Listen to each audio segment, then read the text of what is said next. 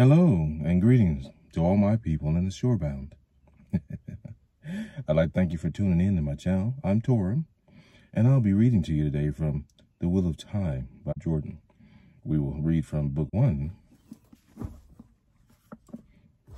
The Eye of the World. We will also be reading Chapter 1, An Empty Road. So what I would like you to do is, if you enjoy it, please give me a like. Please share it. And please, if you really enjoy it and want to see more, subscribe with the notification bell on, if you wouldn't mind.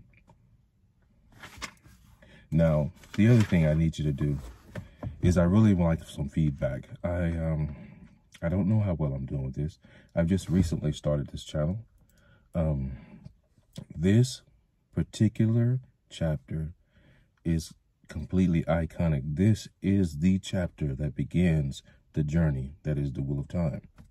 So what I would like for you to do is, please correct me on my pronunciations. Please give me feedback on my reading, the characters, the sound quality, everything, so that I can fix everything that's on the channel so that you guys can enjoy it more. I want to thank you, and let us begin. Chapter 1, An Empty Road. The wheel of time turns and ages come to pass, leaving memories that become legend.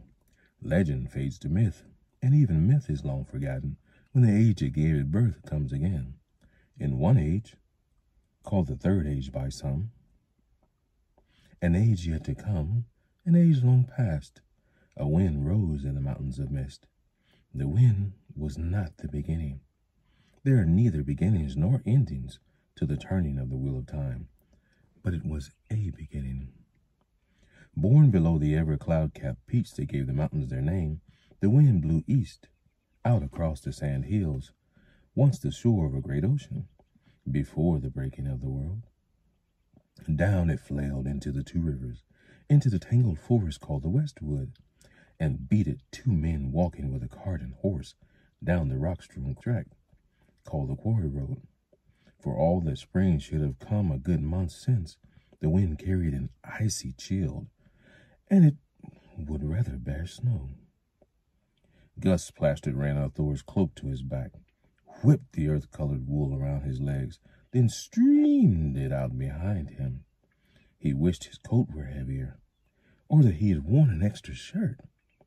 Half the time, when he tried to tug the cloak back around him, it caught on the quiver swinging at his hip. Trying to hold the cloak one-handed did not do much good anyway. He had his bow in the other, an arrow nocked and ready to draw. As a particularly strong blast tugged the cloak out of his hand, he glanced at his father over the back of the shaggy brown mare. He felt a little foolish about wanting to reassure himself that Tam was there. But it was that kind of day. The wind howled when it rose. But aside from that, quiet lay heavy on the land. The soft creak of the axle sounded loud by comparison. No birds sang in the forest. No squirrels chittered from a branch. Not that he expected them, really. Not this spring. Only trees that kept leaf or needle through the winter had any green about them.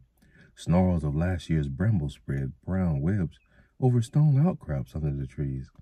Nettles numbered most among the few weeds. The rest were the sorts with sharp burrs or thorns, or stinkweed, which left a rank smell on the unwary boot that crushed it. Scattered white patches of snow still dotted the ground, where tight clumps of trees kept deep shade. Where sunlight did reach, it held neither strength nor warmth. The pale sun set above the trees to the east, but its light was crisply dark, as if mixed with shadow. It was an awkward morning, made for unpleasant thoughts. Without thinking, he touched the knock of the arrow. It was ready to draw to his cheek in one smooth movement, the way Tam had taught him. Winter had been bad enough on the farms, worse than even the oldest folk remembered, but it must have been harsher still in the mountains, if the number of wolves driven down into the two rivers was any guide. Wolves raided the sheep pens and chewed their way into barns to get the cattle and horses. Bears had been after the sheep too, where a bear had not been seen in years. It was no longer safe to be out after dark. Men were the prey as often as sheep, and the sun did not always have to be down. Tam was taking steady strides on the other side of Bella, using his spear as a walking staff, ignoring the wind that made his brown cloak flap like a banner. Now and again he touched the mare's flank lightly to remind her to keep moving. With his thick chest and broad face, he was a pillar of reality in that morning, like a stone in the middle of a drifting dream. His sun-roughened cheeks might be lined and his hair only have a sprinkling of black among the gray, but there was a solidness to him, as though a flood could wash around him without uprooting his feet. He stumped down the road now impassively. Wolves and bears were all very well, his manner said. Things that any man who kept sheep must be aware of. But they had best not to try Tam Thor getting to Eamon's field. With a guilty start, Rand returned to watching his side of the road. Tam's matter-of-factness reminded him of his task.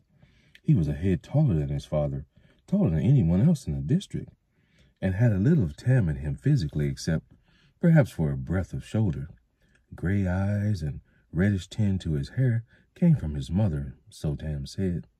She had been an outlander, and Rand remembered little of her aside from a smiling face, though he did put flowers on her grave every year at bell time, in the spring, and at Sunday, in the summer. 2 small casks of Tam's apple brandy rested in the lurching cart, and 8 larger barrels of apple cider, only slightly hard after a winter's curing. Tam delivered the same every year to the Wine Spring Inn for use during bell time, and he had declared that it would take more than wolves or a cold wind to stop him this spring.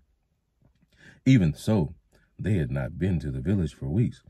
Not even Tam traveled much these days, but Tam had given his word about the brandy and cider, even if he had waited to make delivery until the day before festival. Keeping his word was important to Tam. Rand was just glad to get away from the farm, almost as glad as about the coming of bell time. As Rand watched the side of the road, the feeling grew in him that he was being watched. For a while, he tried to shrug it off. Nothing moved or made a sound among the trees except the wind. But the feeling not only persisted, it grew stronger. The hairs on his arms stirred. His skin prickled as if it itched on the inside. He shifted his bow irritably to rub at his arms and told himself to stop letting fancies take him. There was nothing in the woods on his side of the road, and Tam would have spoken if there had been anything on the other. He glanced over his shoulder and blinked. Not more than 20 spans back down the road, a cloaked figure on horseback followed them, horse and rider alike black, dull and ungleaming. It was more habit than anything else that kept him walking backward alongside the cart, even while he looked. The rider's cloak covered him to his boot tops. The cowl tugged well forward so no part of him showed. Vaguely, Rand thought there was something odd about the horseman, but it was the shadowed opening of the hood that fascinated him. He could see only the vaguest outlines of a face, but he had the feeling he was looking right into the rider's eyes, and he could not look away. Queasiness settled in his stomach. There was only shadow to see in the hood, but he felt hatred as sharply as if he could see a snarling face. Hatred for everything that lived. Hatred for him most of all. For him above all things. Abruptly, a stone caught his heel and he stumbled, breaking his eyes away from the dark horseman. His bow dropped to the road, and only an outthrust hand grabbing Bella's harness saved him from falling flat on his back. With a startled snort, the mare stopped, twisting her head to see what had caught her. Tam frowned over Bella's back at him. "Are you all right, lad?" "A rider," Rand said breathlessly. pulling himself upright. A stranger following us.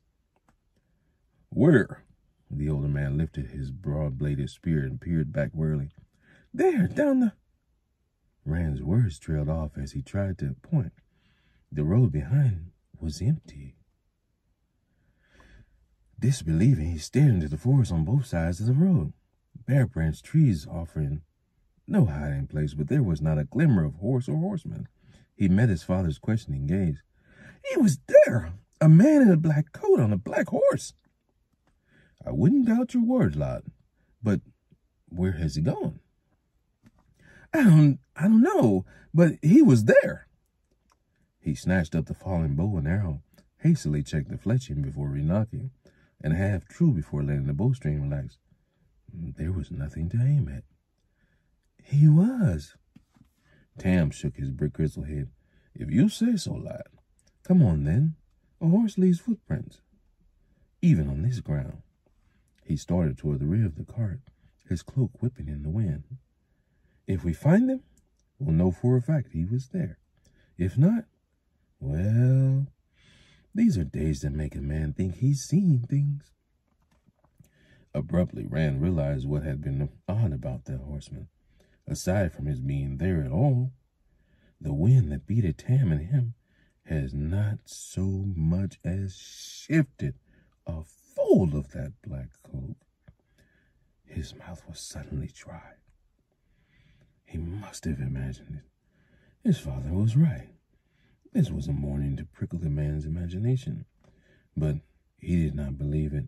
Only, how did he tell his father that the man who had apparently vanished into air wore a cloak the wind did not touch? With a worried frown, he peered into the woods around them. It looked different than it ever had before. Almost since he was old enough to walk, he had run loose in the forest. The ponds and streams of the waterwood beyond the last farms east of Eamon's Field were where he had learned to swim. He had explored into the sand hills, which many in the Two Rivers had said was bad luck. And once he had even gone to the very foot of the Mountains of Mist. Him and his closest friends, Matt Cawthon and Perrin Ibarra. He was a lot further afield than most people in Eamon's Field ever went. To them, a journey to the next village up to Watch Hill or down the Devon Ride was a big event. Nowhere in all of that had he found a place that made him afraid. Today, though, the Westwood was not the place he remembered.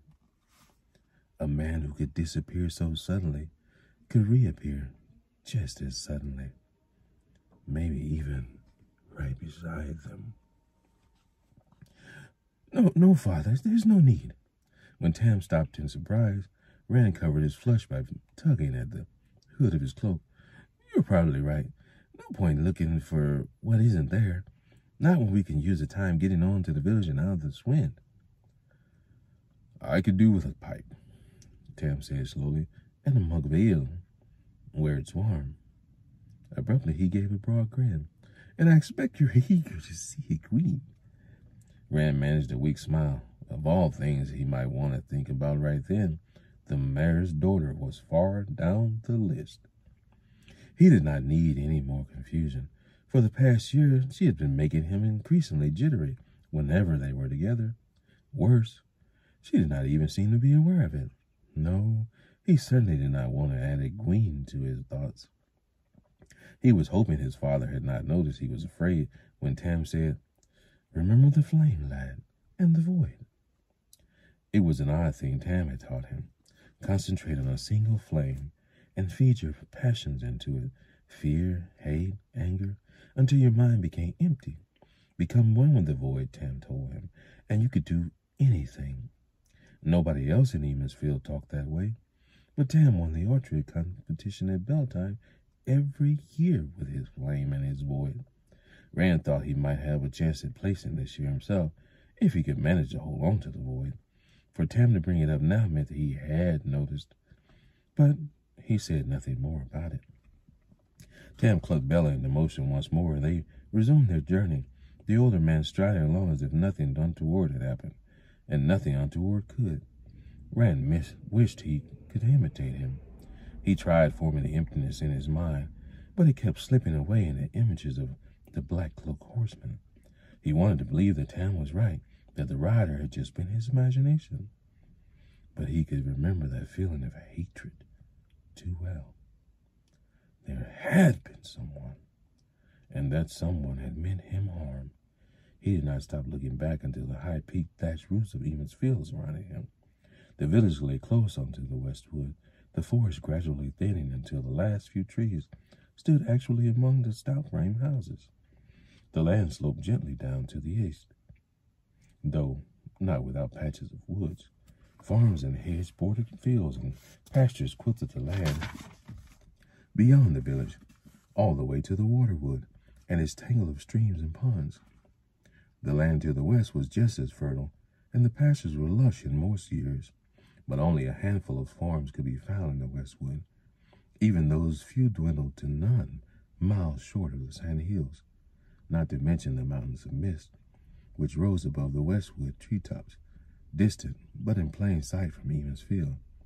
Some said the land was too rocky, as if there were not rocks everywhere in the two rivers, and others said it was hard-luck land. A few muttered that there was no point getting any closer to the mountains than needs be. Whatever the reasons, only the hardiest men farmed the westwood. Small children and dogs dodged around the cart in whooping swarms once it passed the first row of houses. Bella plodded on patiently, ignoring the yelling youngsters who tumbled under her nose, playing tag and rolling hoops. In the last months, there had been little of play or laughter from the children, even when the weather had slackened enough to let children out. Fear of wolves kept them in. It seemed the approach of bell time had taught them how to play again. Festival had affected the adults as well. Broad shutters were thrown back, and in almost every house the good wife stood in a window, apron tied about her and long braided hair done up in a kerchief, shaking sheets or hanging mattresses over the window sills. Whether or not leaves had appeared on the trees, no woman would let Beltane come before her spring cleaning was done. In every yard, rugs hung from stretched lines, and children who had not been quick enough to run free in the streets instead vented their frustration on the carpets with wicker beaters. On roof after roof, the good men of the house clambered about, checking the thatch to see if the winter's damage meant calling on Sin Buick, the thatcher. Several times Tam paused to engage one man or another in brief conversation. Since he and Rand had not been off the farm for weeks, everyone wanted to catch up on how things were out that way. Few Westwood men had been in. Tam spoke of damage from winter storms, each one worse than the one before, and stillborn lambs, of brown fields where crops should be sprouting and pastures greening, of ravens flocking in where songbirds had come in years before. Grim talk, with preparations for bell time going on all around them, and much shaking of heads. It was the same on all sides. Most of the men rolled their shoulders and said, Well, survive the light will it.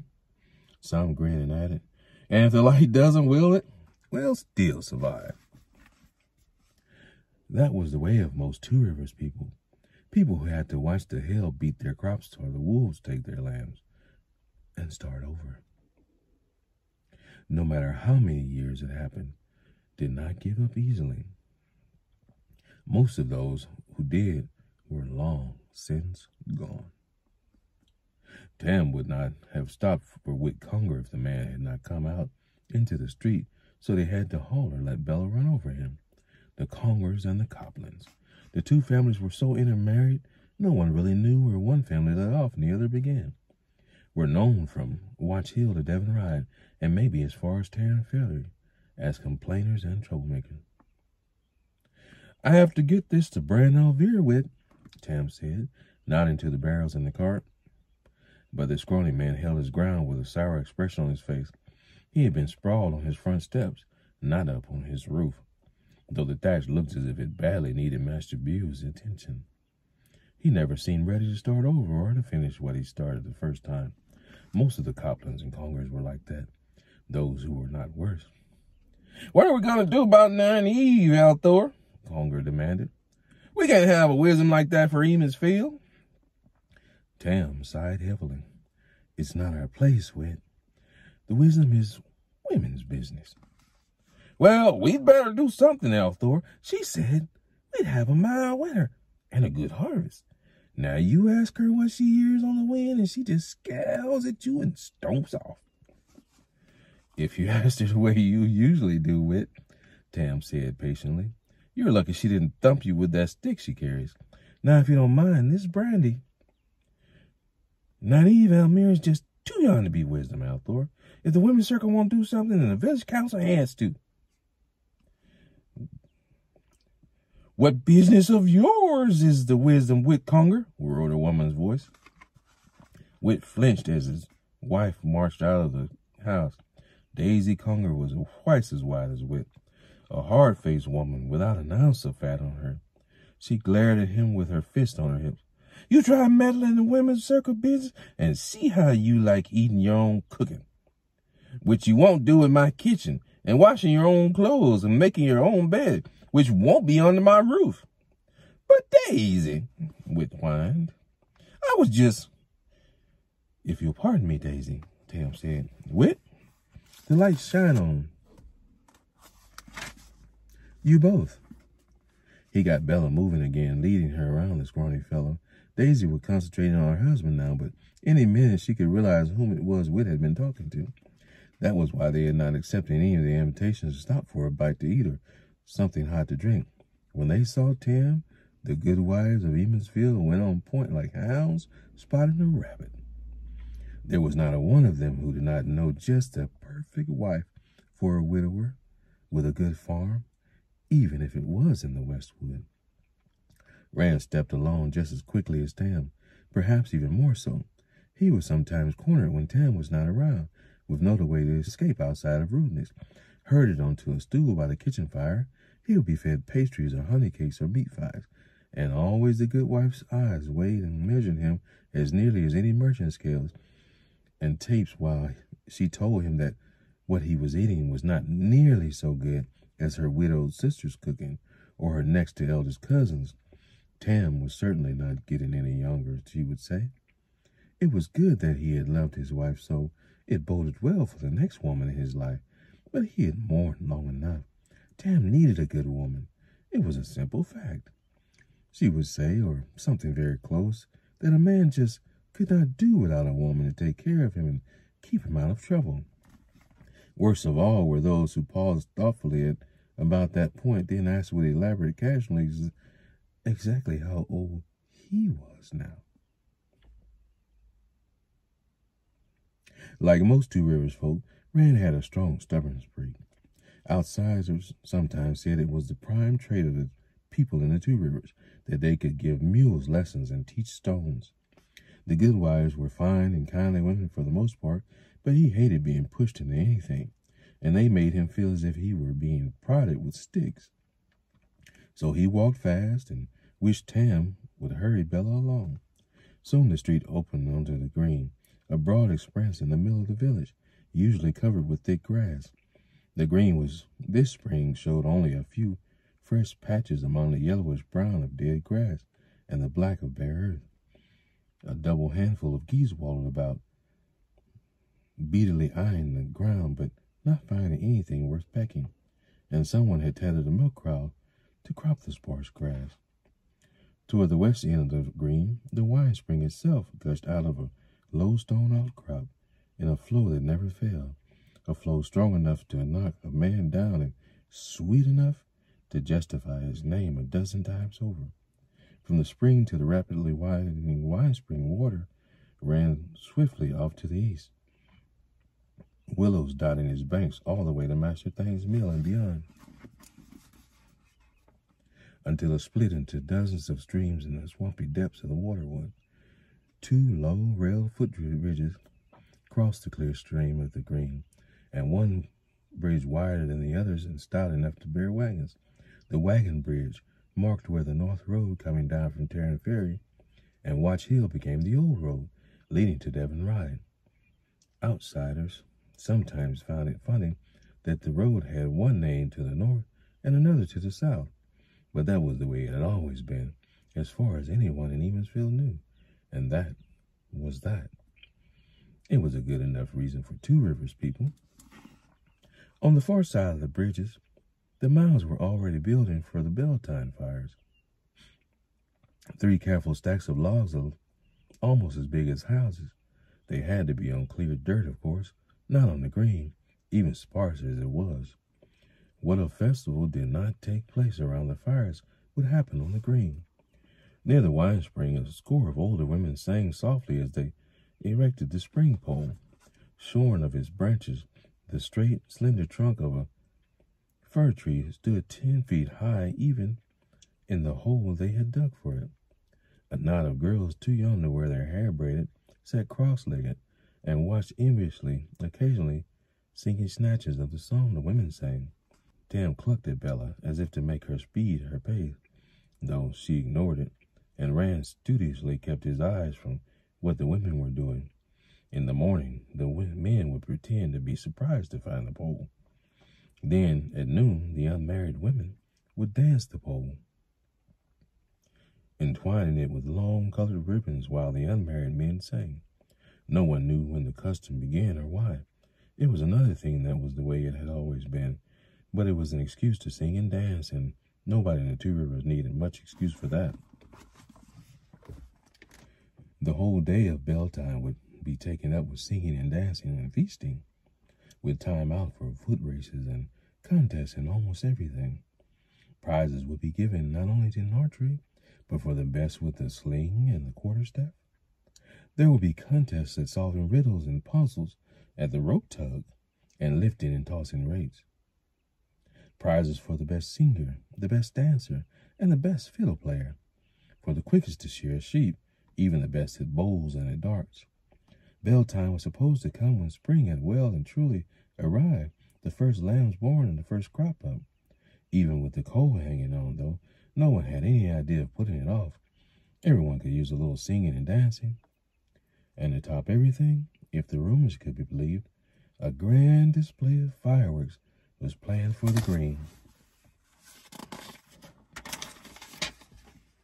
If the first peddler of the year appeared in time, of course, that had been causing considerable talk. It was 10 years since the last such display, and that was still talked about. The Wine Spring Inn stood at the east end of the green, hard beside the wagon bridge. The first floor of the inn was river rock, though the foundation was older stone, some said, came from the mountains. The whitewashed second story, where Brandon Elvira, the innkeeper and mayor of Emansville, for the past 20 years, lived in the back with his wife and daughters, jutted out over the lower floor all the way around. Red roof tile, the only such roof in the village, glittered in the weak sunlight, and smoke drifted from 3 of the inn's dozen tall chimneys. At the south end of the inn, away from the stream, stretched the remains of a much larger stone foundation. Once part of the inn, or so it was said, a huge oak grew in the middle of it now, with a bole 30 paces around and spreading branches as thick as a man. In the summer, Brand Alvira set tables and benches under those branches, shady with leaves then, where people could enjoy a cup in a cooling breeze while they talked or perhaps set out a board for a game of stones. "Here we are, lad." Tam reached for Bella's harness, but she stopped in front of the inn before his hand touched the lather.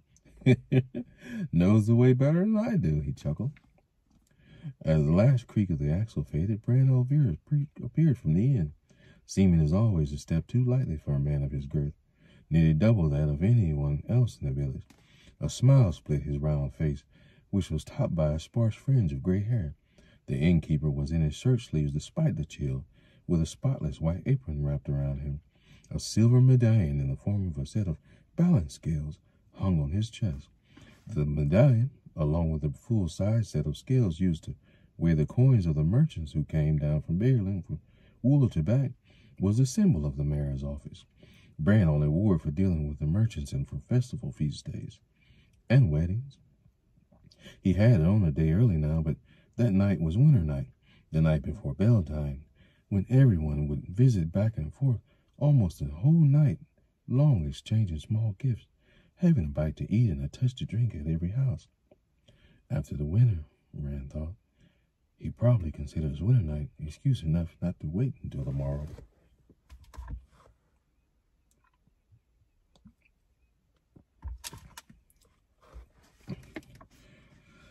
Damn, the mayor shouted as he hurried toward them. The lights shine on me. It's good to see you at last. And you, Rand, how are you, my boy? Fine, Master Elvira, Rand said. And you, sir? But Brand's attention was already back on Tam. I was almost beginning to think you wouldn't be bringing your brandy this year. You never waited so late before. I have no liking for leaving the farms these days, Brand, Tam replied. Not with the wolves the way they are, and the weather. Brand harumphed.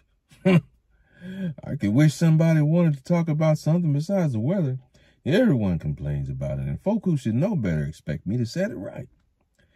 I've just spent 20 minutes explaining to Mistress Aldonald that I can do nothing about the storks, though she expected me to do. He shook his head. An ill omen, a scratchy voice announced. No storks nesting on the rooftops at bell time? Seeing Bew, as gnarled and dark as an old root, marched up to Tam and Brand and leaned on his walking staff, near as tall as he was and just as gnarled. He tried to fix both men at once with a beady eye. There's worse to come, you mark my words. Have you become a soothsayer, then, interpreting omens? Tam asked dryly. Or do you listen to the wind like a wisdom? There's certainly enough of it, some originating not far from here. Mock if you will, Sin muttered. But it doesn't seem warm enough to crops to sprout soon. More than one root cellar will come up empty before there's a harvest. By next winter, there may not be nothing left alive in the 2 areas of wolves and ravens. If it is next winter at all, maybe it will still be this winter. Now that, what is that supposed to be? Brand said sharply. Sin gave them a shower look. I've not much good to say about Nynaeve Almira. You know that. For one thing, she's too young to. No matter. The Wind Circle seems to object to the Wizard Council even talking about the business, though they interfere in ours whenever they want to, which is most of the time, or so it seems to. Sin, Tam broke in. Is there a point to this? This is the point, Althor. Ask the wisdom when the winter will end, and she walks away. Maybe she doesn't want her to tell us, or what she hears on the wind. Maybe what she hears is the winter won't end. Maybe it's just going to go on being winter until the wheel turns and the age ends. There's your point. Maybe sheep will fly, Tam snorted, and Brand threw up his hands. The light protect me from fools. You sitting on the village council. Sin, and now you're spreading that Copland talk. Well, you listen to me. We have enough problems without. A quick tug at Rand's sleeve and a voice pitched low for his ear alone distracted him from the older man's talk. Come on, Rand. While they're arguing, before they put you to work. Rand glanced down and had the grin. Mac Cawthon crouched beside the cart so Tam and Brand and Sin could not see him. His wiry body contorted like a stork trying to bend itself double. Matt's brown eyes twinkled with mischief as usual. Dav and I caught a big old badger, all grouchy at being pulled out of its den. We're going to let it loose on the green and watch the girls run. Rand's smile broadened.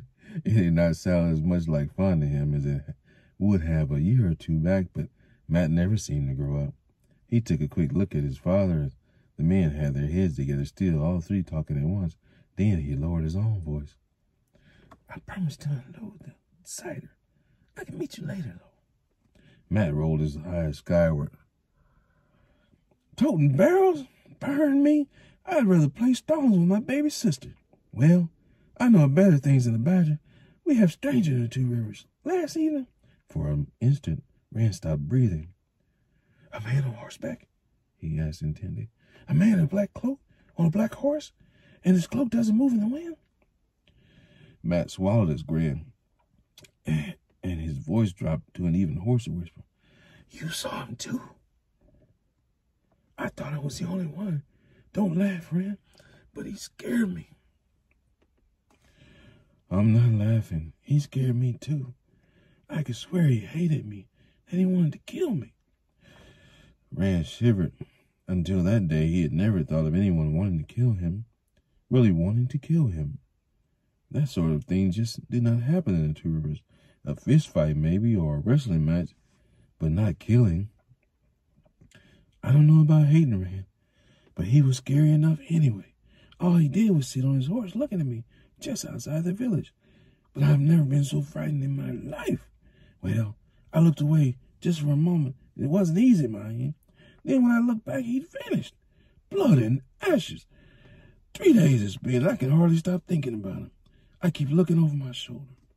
Matt attempted to laugh. It came out as a croak. Funny how being scared takes you. You think strange things. I actually thought, just for a minute, mine, it might be the Dark One. He tried another laugh, but no sound came out at all this time. Rand took a deep breath, as much to remind himself as for any other reason. He said by rote, "The Dark One and all the Forsaken are bound in Sheol, beyond the great plight, bound by the Creator at the moment of creation, bound until the end of time. The hand of the Creator shelters the world, and the light shines on us all." He drew another deep breath and went on. Besides, if he was free, what would the Shepherd of the Night be doing in Two Rivers watching farm boys?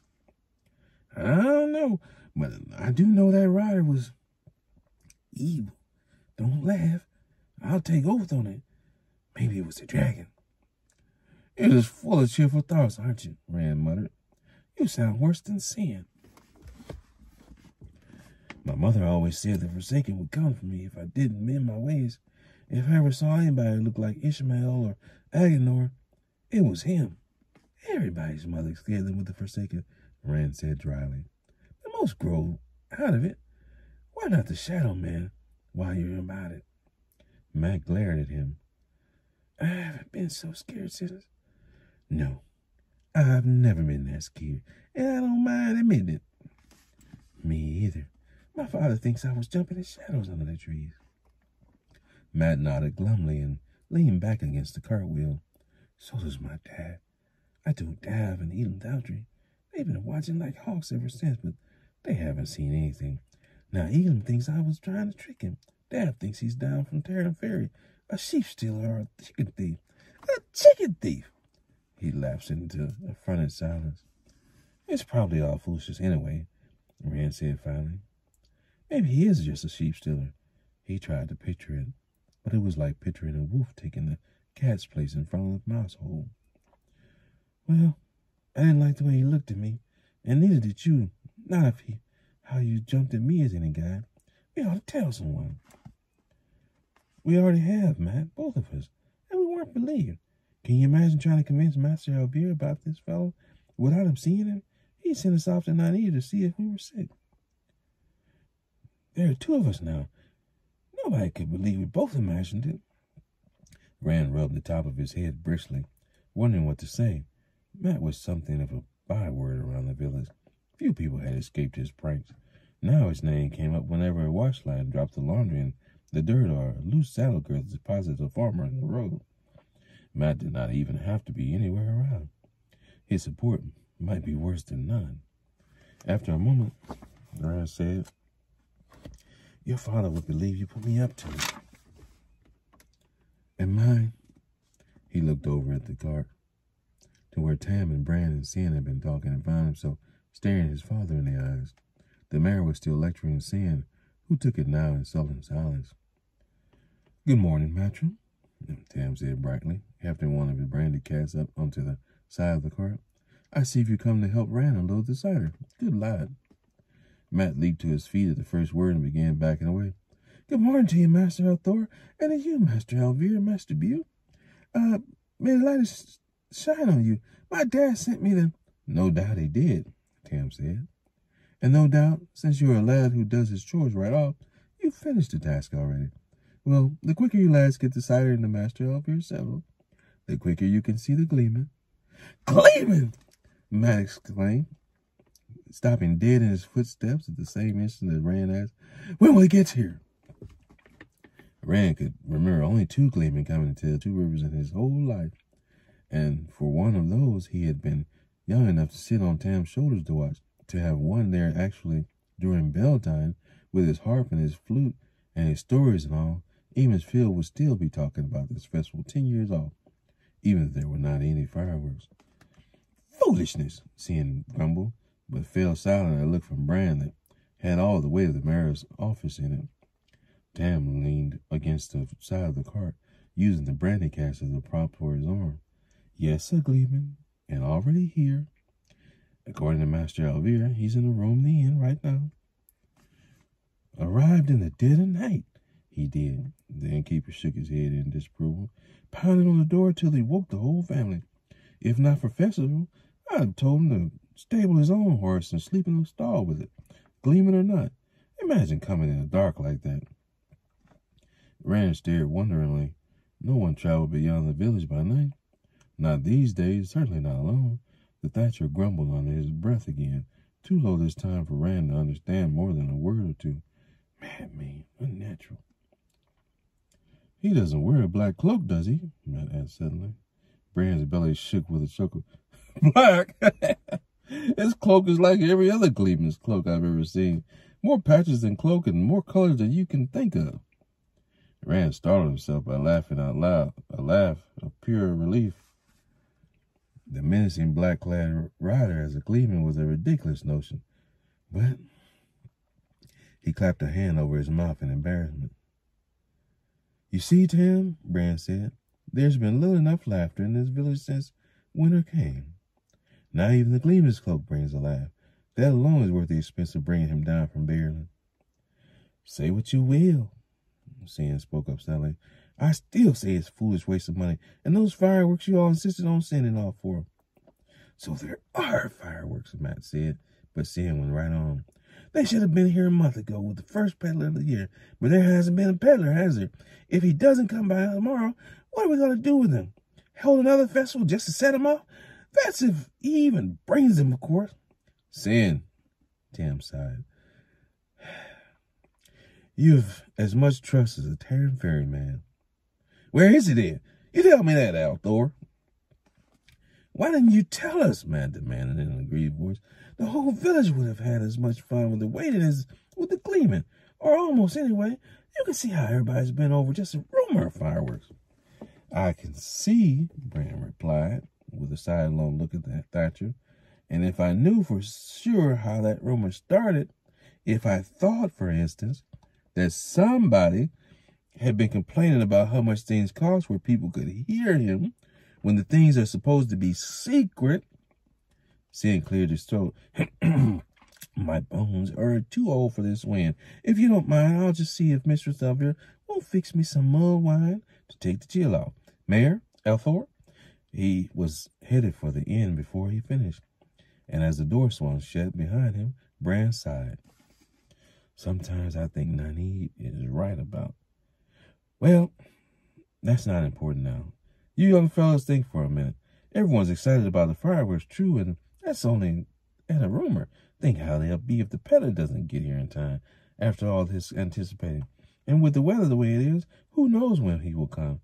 They'd be 50 times as excited about a gleeman, and feel 50 times as bad if he didn't come," Rand said slowly.